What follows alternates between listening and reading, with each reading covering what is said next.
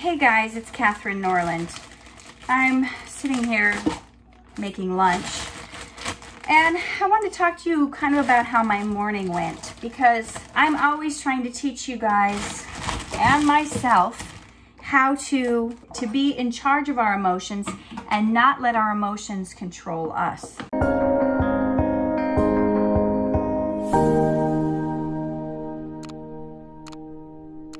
We can talk about how difficult life is sometimes and how hard it is with the challenges that come our way. And it's easy to sometimes let circumstances that are not ideal, circumstances that are not the way you want them to go, to color your day, to color your morning. And I want to teach you guys, when you notice that starting to happen, when you notice your day is kind of spinning out of control because your emotions are, forgive me, I'm like chopping carrots. Mama's got to multitask. When your emotions aren't the way you want them to go because they're leading you down a path where you're starting to feel hopeless, or any emotion that's not a positive one, that's making you feel like things aren't going to get better. I want you to think of this. Oh, I was like, what is that noise? Eli brought Timmy's walker in here. So that's the topic at hand today, actually. So today and the last couple days, Timmy hasn't been walking very well. He's been having difficulty walking, and I guess I didn't know how much pain he was in with his legs, because it's been a while since he's been having leg problems, probably 2.5 years since he had his really extensive leg surgery. And you know, I had fear for a while that he wouldn't be able to walk, and just the impact that that was going to have on his life, and let's be honest, and on mine, because in the past I used to have to carry him around. Well, y'all, he's 13 years old. He is too big for me to carry him around. He's almost my height. Thank God he's not my weight, or I would never be able to carry him.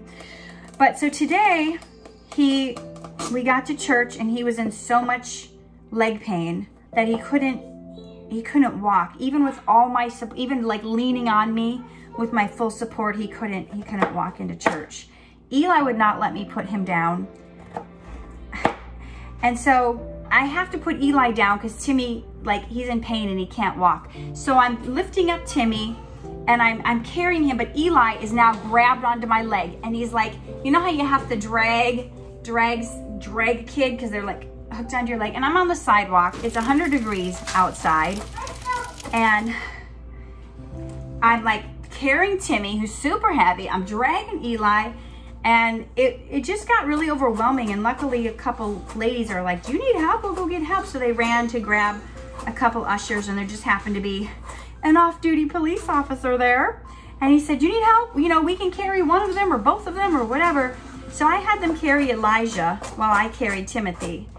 And I set him down in the pew, and this, you know, I've gotten so used to some of the hardships that I've had to go through with Timothy that I've sometimes just kind of shut off my emotions to it.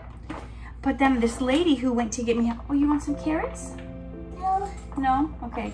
This lady that went to go get the... You want mac and cheese? Okay, so this lady went to get help, and so I have this off-duty police officer carrying Elijah, and I'm carrying Timothy.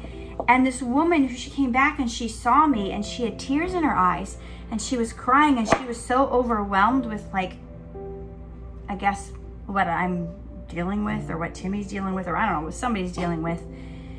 And I got to a point where my arms were so weak, I felt like I was gonna drop him. So I put Eli down in daycare while Timmy was sitting on a bench in the lobby, and then we walk into church, and Timmy's like, every step is like so much like he's about to collapse. And we finally sit down, and the worship music is going on, and you know, I just felt my emotions want to give in to the difficulties of how things are sometimes. And sometimes when we want to give in to the difficulties of how things are, so in the moment, if all I'm thinking of is okay, that was hard carrying Timmy. My arms feel like they're gonna give out on me. I need to start doing more push-ups because I'm not in good enough shape to be carrying a 13-year-old around. So I'm sitting in the pew and I'm trying to like give God all my cares and give him all my worries. And I found myself starting to go to a place where I was starting to have tears. I was starting to be sad. I was starting to be overwhelmed with, what if it doesn't get better? What if Timothy's gonna need another full leg surgery and then he's out for months and we're having to carry him everywhere? And what if the, you know, I start to go through these what if scenarios in my mind, and you guys know how that is. It's not necessarily the thing that happened to you, but it's all the extra that you decide to put with it. A lot of times what we're like freaking out about, okay, so my arms got tired because I had to carry Timothy from the parking lot to church. That's like the what if scenario. That is like, not what if, that is the scenario of what happened. Where we get into trouble with our emotions is when our mind goes to all the what ifs. So I'm sitting there, they're, you know, singing worship songs, and I'm thinking, well, what if he doesn't get better? What if he needs another surgery? What if he can't walk again? What if he's, you know, confined to a wheelchair the rest of his life? What if? And that brings you down so fast. That brings you down into depression. That brings you down into tears. That brings you down to fear. Sometimes it brings you to anger. This isn't fair. This isn't right. How could this happen? You know, he doesn't deserve this.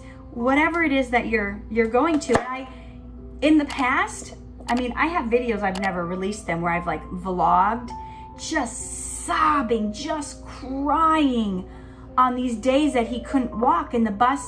Even though it's a special needs bus, they wouldn't let me put him in his wheelchair because you needed special permission and you need pre-notes from the doctor and they have to okay it first before he can, you know, so he has to, you know, stay home from school because I don't have a special slip from the doctor in advance saying it's okay for him to have his wheelchair on a special needs bus where they have wheelchair capabilities, where the lift goes down, you can wheel right on. It's like all this drama. And I have videos from me vlogging that I've never released of me just totally losing it. So upset about, you know, all that we're going through. Mostly him, but I take it personally. The thing is though, Timmy doesn't cry about it. I cry about it. Timmy doesn't complain about it. I complain about it. Timmy isn't mulling it over in his head. I'm mulling it over in my head, and it's not even happening to me. So I'm sitting there and I'm worshiping and I'm thinking in my head all this bad stuff, well, while everybody else is worshiping. And Timmy's just sitting there next to me and he just looks tired. He just looks tired because it was so hard for him to walk. And I'm going through all this trauma in my head, so I'm thinking, oh, he's probably so down. He's probably so defeated. He's probably thinking to himself, what if I never walk again? What if I'm stuck in a wheelchair? What if this... Y'all, he wasn't thinking any of those things. I said to him, Timmy, are you okay? Yeah, I'm fine, Mom. Why? That's the example. Yeah, I'm fine, Mom. Why? Like, it didn't even cross his mind that he should be upset for some reason, or that he should feel like life isn't fair, or that he should, you know? And that's the example we all need. He wasn't stressing out, I was stressing out. And it just caught me right then and there. I'm like, why am I going down this road of self-pity? Why do any of us go down this road of self-pity and this road of what ifs and da-da-da? It didn't bother him. And I had to realize, you know what? Why am I letting it bother me when it doesn't even bother him? Yeah, he's had moments where he hasn't been able to control his body. He's had moments where he hasn't been able to control his mind. He's had moments of excruciating pain where he's crying out to me and asking me why God won't heal him.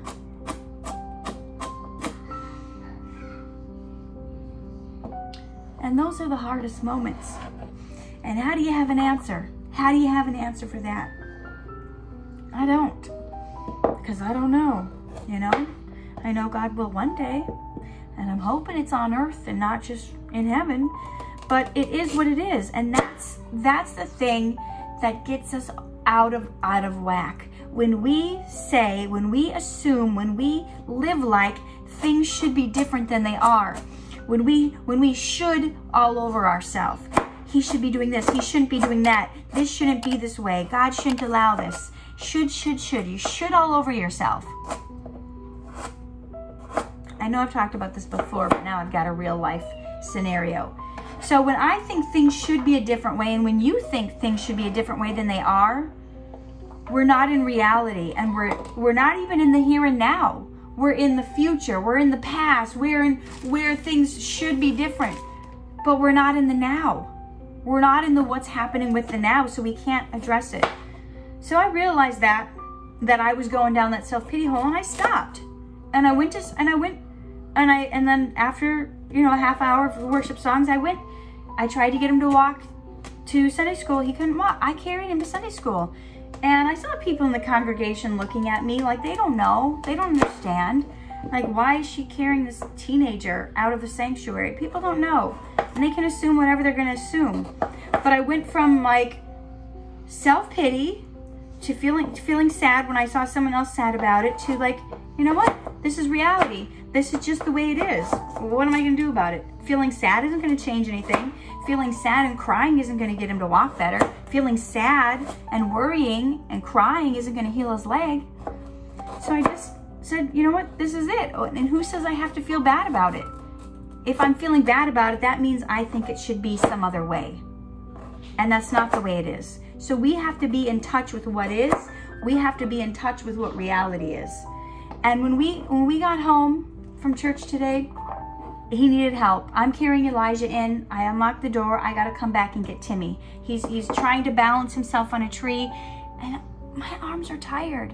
My arms are tired. So I was like, I don't know if I can carry him. So I tried to get him to get on my back. I was like, you know what?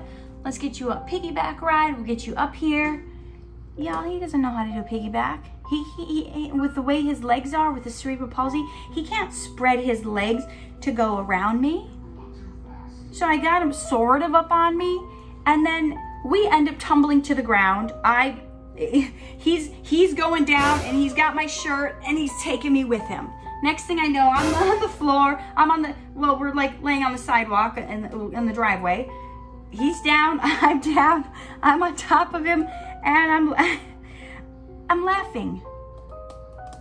That could have been a point for me to break down. That could have been a point for me to be like, oh my gosh, this is gonna be the rest of my life. This is what it's gonna be like. This is so hard. We're laughing. We're laughing. What else are you gonna do? We're laughing. And it's just like, you know what? You want me to go get your walker? We haven't used his walker in months. He uses one at school. We haven't used one. Yeah, go get my walker. So that's it. We don't cry about what should be. We don't cry. We deal with what is. And what is he's currently not walking well. Will he walk better later? Yeah, I hope so. We'll pray so. But if he doesn't, I can't go down that spiral of self-pity.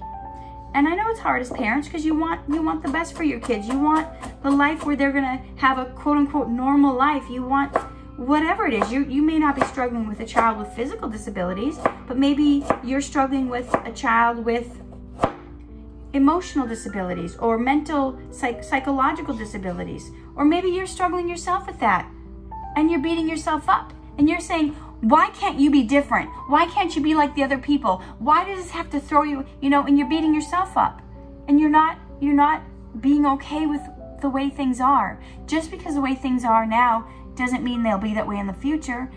And even if they are, who says you can't be okay?